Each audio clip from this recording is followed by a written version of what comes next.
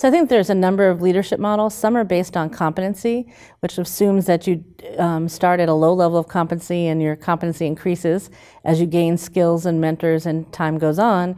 There are also models that are more collective, which deal with basically sharing the power or distributing the power, quote unquote, of leadership. And then there are collaborative models which really focus more on across institutions and cross disciplines.